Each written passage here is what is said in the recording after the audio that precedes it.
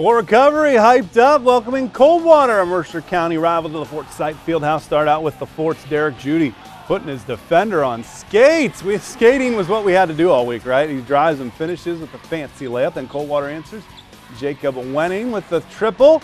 Wenning again playing some defense. Look at this huge block.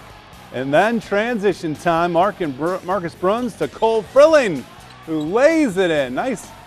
That's an interesting alley-oop. It works, right? Yeah, it works. And Bruns to Frilling again. He's dancing around the baseline. Back to Fort recovery. Noah Lenartz lays it in. Nice feed there, but too much from Coldwater on the road as they win 58-50. Bruns 18 points, 8 rebounds, 5 assists. Peyton Judy 18 and 6.